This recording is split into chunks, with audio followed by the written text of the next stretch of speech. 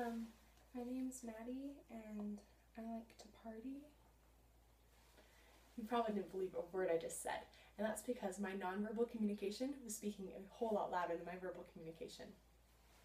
It's been found that 93% of all communication is nonverbal, leaving a whopping 7% to being the actual words that you say. Actions speak louder than words, and I'm a firm believer in this. And I believe that if everyone realized that 93% of all communication is nonverbal, they would be a lot more careful and aware of their actions and how that affects what they do. And like I said, I'm a firm believer that actions do speak louder than words, and I wanted to learn a little bit more about it.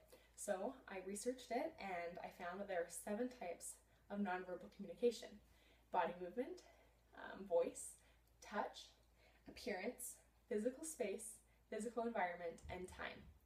And today I want to focus on the 3 that interest me the most, which are body movement, voice, and touch. First, body movement. Amy Cuddy, in a TED Talk, gave a presentation, and it was titled, "Your Body Language Shapes Who You Are." In this presentation, she talks about how your body language shapes who you are, like I said. Your confidence, how people approach you. If I'm standing here like this, and it sends off a message that I'm insecure, that I'm shy, I'm uncomfortable, or if I'm like this, I'm powerful, I'm the boss, you're approachable. She says she takes faking it till you make it one step farther by saying, fake it until you become it, not just till you make it.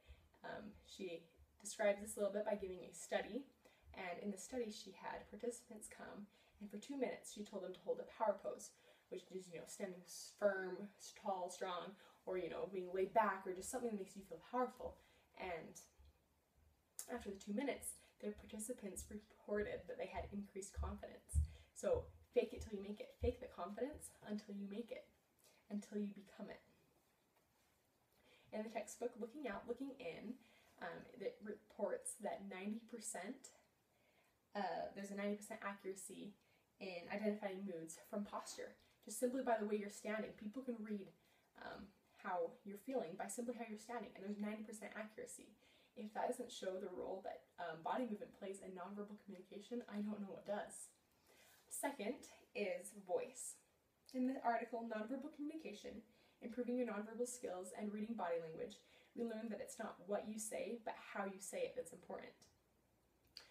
Voice is also known as paralanguage, and like I said, the way a word is spoken is a lot more important than the actual word that's spoken. It can give it a totally different meaning. I can emphasize a different word in a sentence. I'll take the sentence, "I didn't say you stole my money," for example. And by emphasizing a different word each time I say the sentence, it gives the sentence a whole new meaning. I'll show you. I didn't say you stole my money. I didn't say it, someone else did. I didn't say you stole my money. I never said that. I didn't say you stole my money. I implied it. I didn't say you stole my money. Someone else stole my money. I didn't say you stole my money. You did something else to it. I didn't say you stole my money. You stole someone else's money. Or I didn't say you stole my money. You stole something else from me. Do you see how each time I say this, it gives it a totally different meaning? That goes to show the importance of voice in communication. Lastly, we have touch. And whenever I think of touch, I'm reminded of the movie Hitch. And in the movie, there is a scene where Alex, the love doctor, is teaching Albert about hand placement and where he should put his hand on his crush's back. I'll keep it PG, but the quote goes, if you put it up here, that means that you just want to be friends. By putting it down here, it means you just want to grab butt.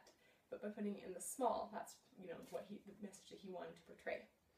It's a funny example, but it's so true. Hand placement plays a huge role in communication. Touch doesn't just emphasize emotions, it contains its own vocabulary. Different touch means something totally different. Everyone kind of understands the touch language. There was a study at DePauw University, and they had people come and briefly touch a blindfolded stranger and then report the communication that they felt or the mood that they sensed. And there was a 78% accuracy in the moods simply by touching them. Sometimes it was more accurate than the voice or even face. So to sum this one up, before you think about touching someone else's back, remember the message that it might convey. To wrap it all up, we learn a lot more from nonverbal communication than we do from verbal communication. Body movement, the way that you are acting, the way you're holding yourself, it lets people know what your mood is, if you're being approachable, if you're confident. And remember to, if you're not feeling confident, fake it until you become it. Next was voice, and we learned that how you say things is a lot more important. You learn so much more from how you say things. You can say something sarcastically, and it's something totally different than the words that you're saying. And lastly, by touch, it plays a powerful role in relationships and how you respond to others and how others respond to you. As we learned from Peter Drucker, the most important thing in communication is hearing what isn't said.